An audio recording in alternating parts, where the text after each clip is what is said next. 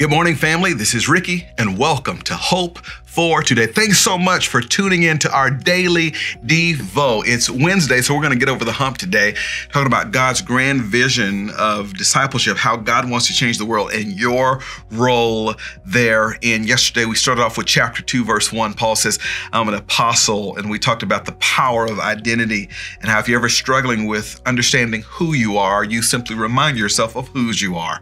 I want to look at verse 1 again. Paul says, I'm an apostle of Christ Jesus by the will of God, according to the promise of the life that is in Christ Jesus.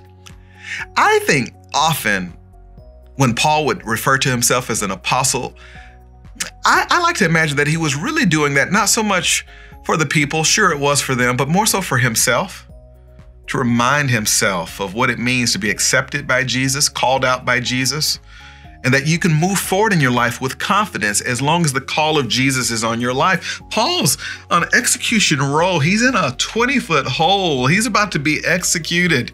And I think it was important for his soul to remind himself that even in a hole, and even in adversity, and even in impending negative circumstances, I still got a calling on my life, and I get to be a witness, and I get to be a mom, and I get to be a dad, and I get to be a pastor. I get to be a businessman on fire for Jesus. And sometimes, friend, you just got to remind yourself whose you are and who you are. And I think Paul's doing this when he says, I'm an apostle.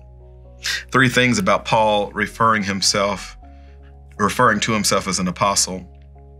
It would have meant 3 things. 1, that he belongs to God. 2, it would have meant that he's been sent by God. And then 3, it would have meant that any power or influence he has came from God. That's the beauty of knowing who you are. That's the secret as to understanding what it means that you're not your own and bought with a price, and that Jesus has his hand on your life, is that when the world disagrees and when adversities come against you, you get to remind yourself, no, there's a calling of God on my life, which means I belong to God, that I've been sent by God, that any influence, anything impressive about me, it didn't come from me. It came from God. That's hope for today. I'll see you next time.